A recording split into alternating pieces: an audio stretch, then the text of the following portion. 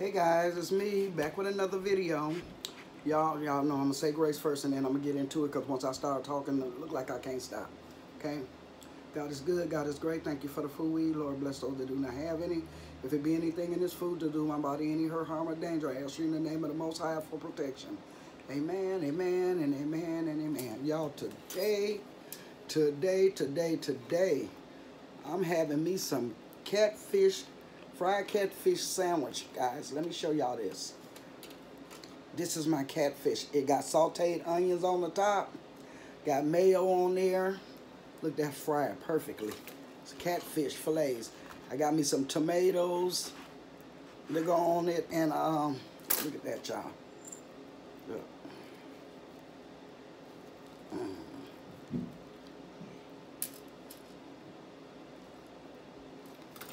Before I go any further, I need for y'all to like, share, and subscribe to this video. Hit that notification bell, you know when I'm uploading. Give me a big thumbs up. And let's do our thing. So, let me do this.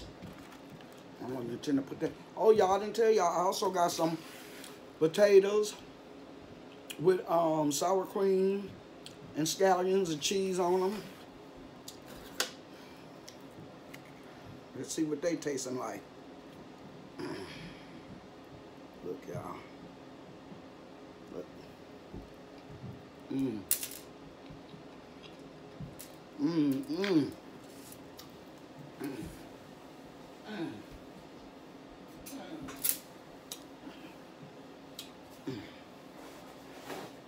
Mmm. That's good.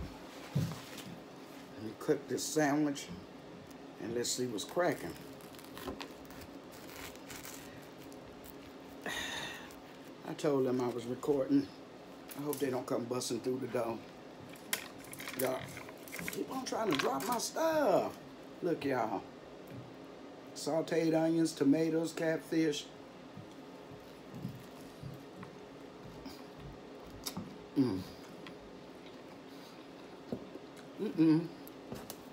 lost my mater.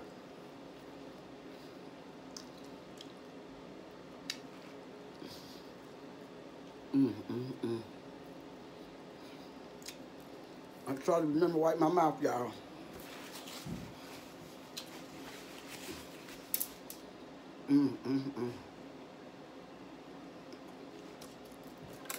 This is delicious. I've got my hot sauce and my ketchup. The hot sauce and the ketchup, y'all. This is my hot sauce, though. I don't know where my ketchup at. I think it's over there somewhere. Ooh. Sauteed onions on there, y'all. Oh my God.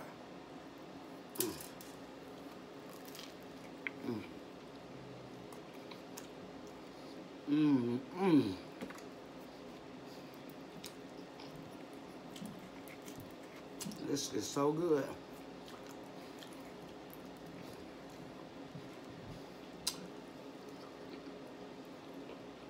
I just had a taste with some catfish. I was gonna do some catfish nuggets. And now I want a sandwich.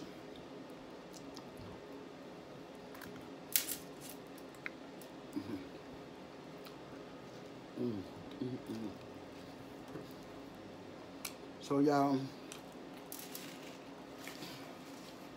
told y'all I was gonna have a story for y'all when I came back.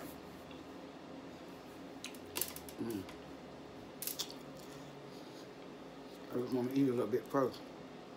Bear with a sister.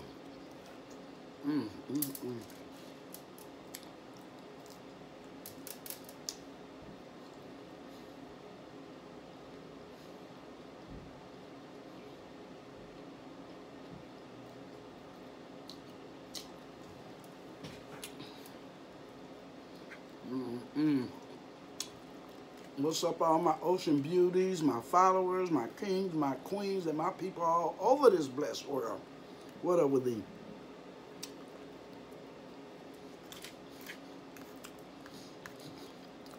Y'all,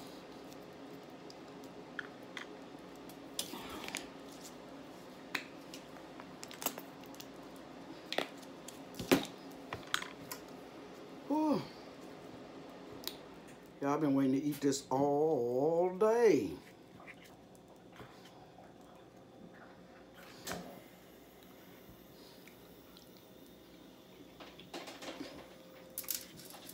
Mm, mm, mm.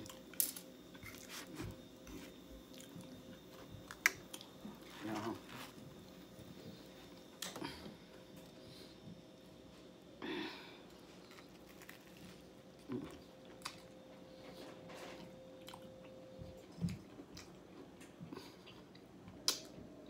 Mm.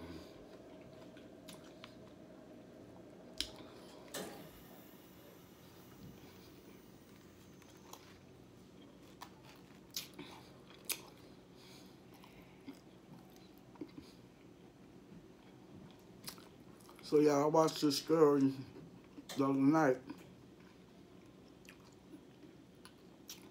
It was about this young woman. She's about 25 years old. Moved away from her family, moved to a whole nother town, state. She just wanted her independence, I guess. Anyway, she wound up meeting this guy when she was there. And after she moved there, she wound up meeting this guy. So she was telling him that she really didn't want a relationship right at that time because she had just moved here. But he wasn't trying to hear that. Anyway, he gone on wherever he was he lived. And the next day, he showed up with his mama. Now he done went to wherever they live, trailer, wherever they was living, and done told his mama about this girl. But the way he putting it to the mama is that him and the girl is in love. They is in love. They been spending time together and they doing all this stuff together. The girl don't even know who he is other than seeing him for the first time. She didn't know who he was. Anyway, they show up at her house. And she was standing there like, really? You talking about this is my mom. She wanted to meet you. I told her all about you. She wanted to meet you. And all this stuff. I'm looking at it like, first of all, I thought it was strange when in the beginning I didn't tell y'all when he was asking her all them questions about who she lived with and all that. I knew something was up there. I just didn't know what. But anyway, they show up at the door. She opened the door. He said, well, you going to invite us in? She being courtesy because he with his, having respect because he with his mama. So she let him in. Well, she better than me because if I done told you that ain't nothing cracking and you show up at my door with your mama, oh well. Mama gonna learn the truth today. But so she being nice, invited them in. Offered the mama some tea or something to drink. She said, yeah, just show me where thing. She said, you sit down. She said, I'm gonna make the tea. I know my way around the kitchen. If you go in there, make the tea. Come back out with the teapot and everything. Hand everybody their cup of tea. Her son, and the girl. They sitting there chatting it up. Y'all, this food is good. They sitting there chatting it up, and I knew I wasn't gonna eat no 2 sandwiches. I don't even know why I made 2 sandwiches. Well, probably just for my my thing, guys. I didn't even do a thumbnail. I don't know what's on my mind. Y'all, please forgive me. But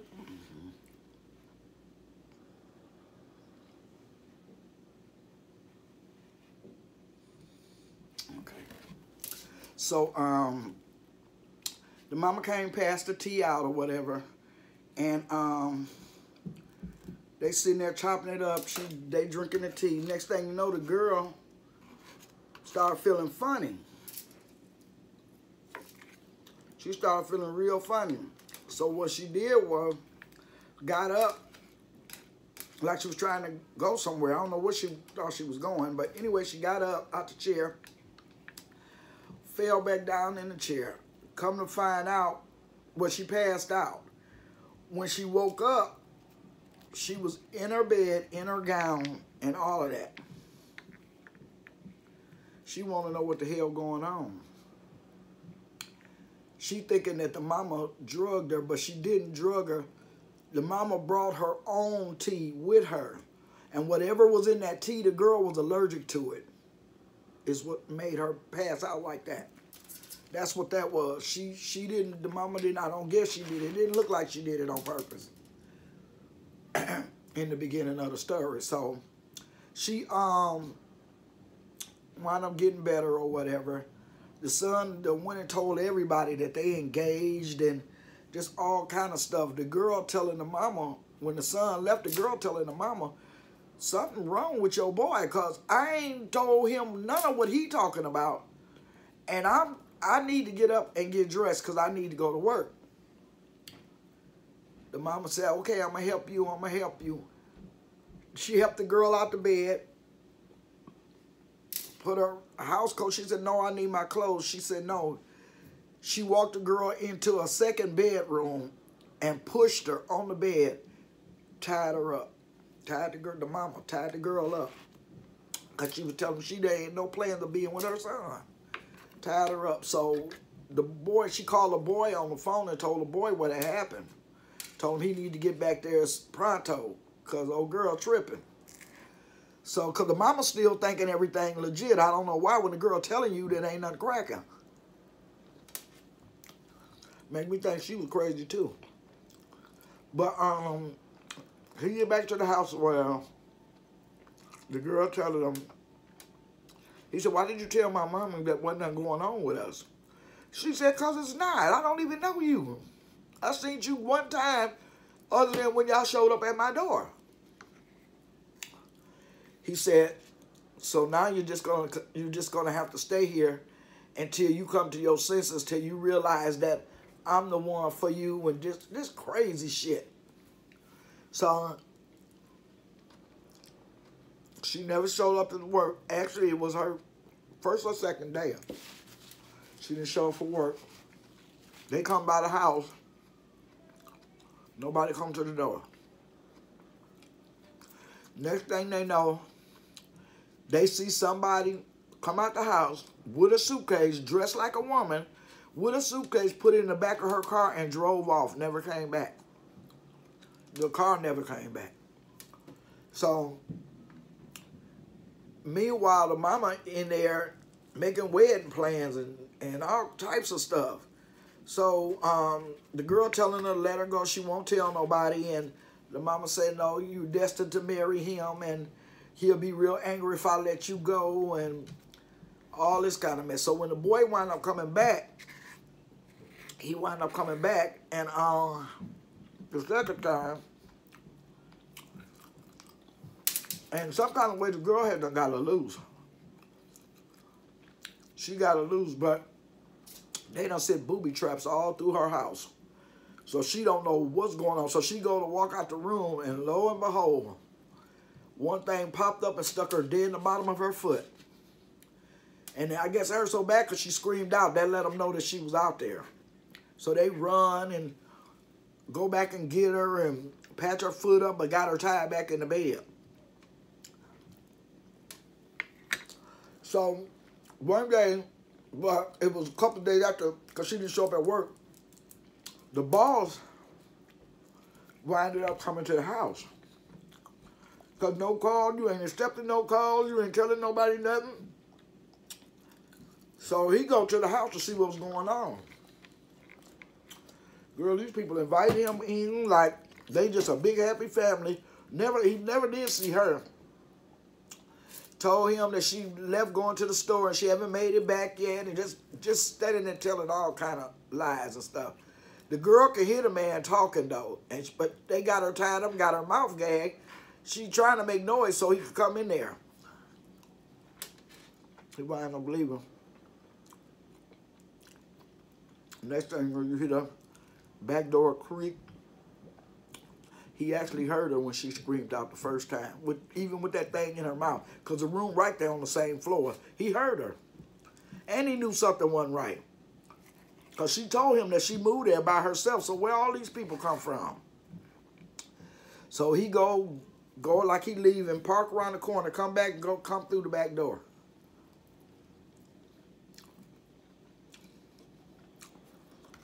He see them leave him, or see the boy leave him. He go upstairs, push the door open, that she tied up. And that was the last you seen of him and her. The next thing you know, the house was up for sale again. And they was telling people that she left in the middle of the night. And a few people saw her put her suitcase in her car and she left in the middle of the night. Which turned out to be the dude dressed in her clothes. So after the man and the girl and the man wound up disappearing, they was telling people that she left in the middle of the night, all that. What people couldn't figure out is, why would she leave all her stuff there? She just moved into the house. She left all her stuff there. So couple of months went on, and another young lady wound up buying the house. They didn't tell her the story what the hell was going on in the house, though. But she wound up getting the house.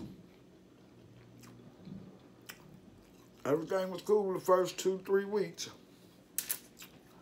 Next thing you know, she started noticing little stuff. And her house wasn't right. So now she moved there by herself, but her husband came like 2 weeks after that. And the dude didn't know that she had a husband. He wound up coming. By the time the man got there, he meet the man outside and tell the man that her name was Rosalind or Rhonda or something. She said meet her at the food market down the street.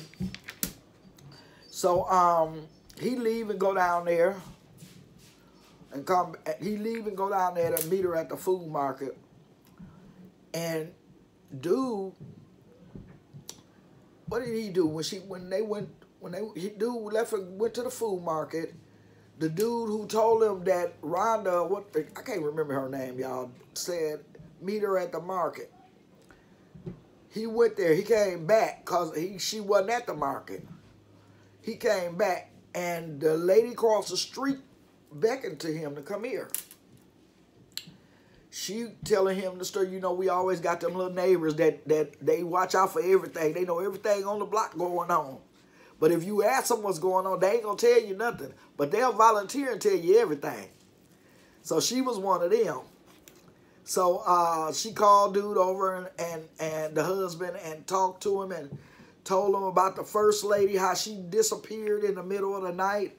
They said she just up and left, but everybody in the neighborhood thinks something happened to her. But can't nobody prove it.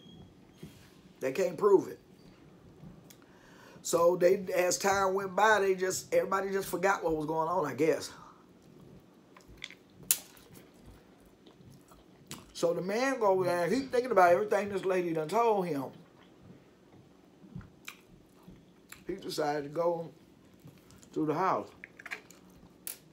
Check out the house. Make sure the basement was intact. Everything was intact. And it's like when you go through the basement door, that one was unlocked. But you go downstairs, and that basement door had a little riggedy-like lock on it. So first time he didn't trouble it. He just shook the lock and went on back where he was going. Went on back upstairs.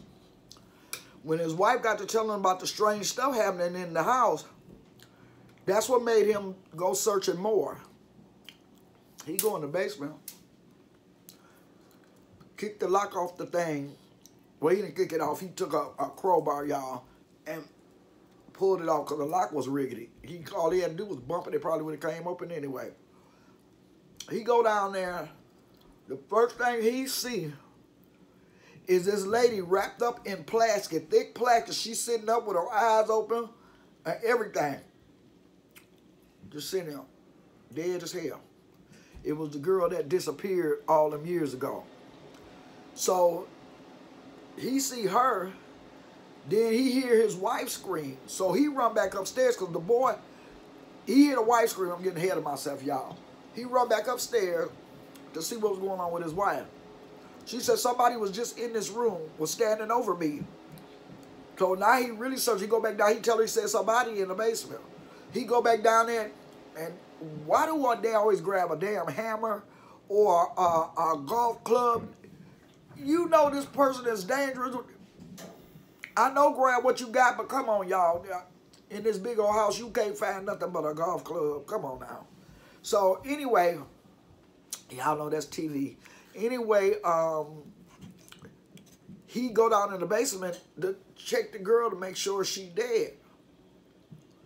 And as he went to come back up the stairs to tell his wife, the dude got his wife, got the gun in her back, and telling him to put the golf stick down and just told him the story. Told him that he had met the girl that wasn't wrapped in plastic. He had met her. He brought his mom over, and his mom made him do all those things to her because the mama wanted some kids. She wanted some grandkids, and she wanted them to be married.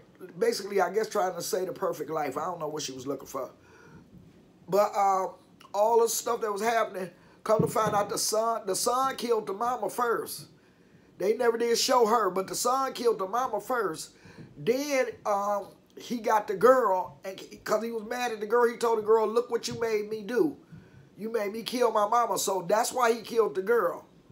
So the girl that moved in the house, the second lady that moved in the house, resembled the girl who he had wrapped in plastic. He thought this was this woman that came back, y'all, in somebody else's body. Told him that's close as you could get, but that's fine. You still beautiful. This nigga was crazy. He was crazy. So the daddy put the golf club down, and Mari, Jamariana. Oh well. Anyway, so he put the golf club down because this dude had a gun on his wife, right? So they going down the stairs. He bringing her down in the basement. This nigga mess around and slipped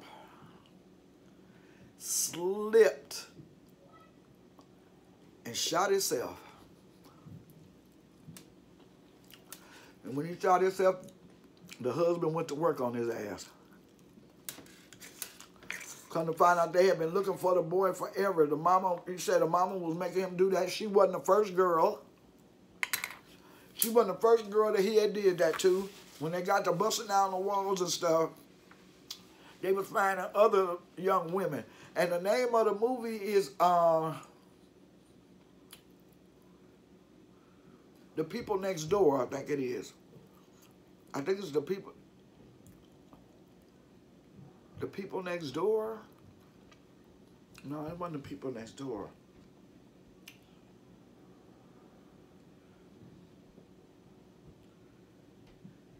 I think it's called The People of Tuck County. That's what it's called, The People of Tuck County.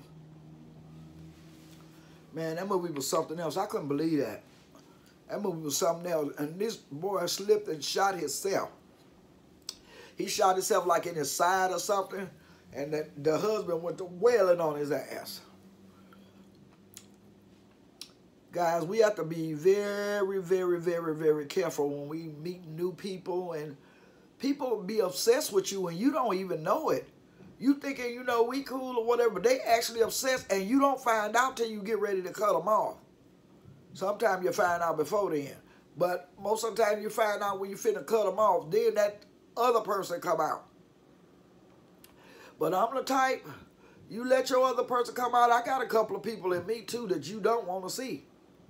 I keep them contained, but they there. They there. I believe we all got other personalities. Some of us are stronger than others. I don't know. That's just my way of thinking. I don't know. But anyway, I need for y'all to like, share, and subscribe my video once again. Give it a big thumbs up. Hit the notification bell so you know when I'm uploading. And y'all, let's get to this 500 so we can have another giveaway. Okay, okay. Remember, guys, y'all, I knew I was going to eat no 3 sandwiches. But I did eat the sandwiches. I had 6 potatoes. I ate those. And I ate a separate piece of fish. I try not to do so much bread because I'm still, y'all see I got my little workout clothes on. I'm trying to get this weight down. So, on that note, I love coming to eat with y'all. Thank y'all for letting me come into y'all home and eat with y'all. It's always a pleasure. It's always a pleasure. So on that note, remember, if you ain't got something good to say to somebody, something that'll make that person's day, help that person on their way, remember what I always tell you, you don't want to be the straw to break the camel's back. You might think you do, but you really don't, because once you break the camel's back, insaneness come out of the camel, or on the person that's on the camel, or however you want it. It's crazy. Don't break the camel's back. Get away from the camel if you think you're going to break his back. Remember, if you ain't got something good to say to somebody, something to make somebody's day, keep your opinion to your damn self. I'm out.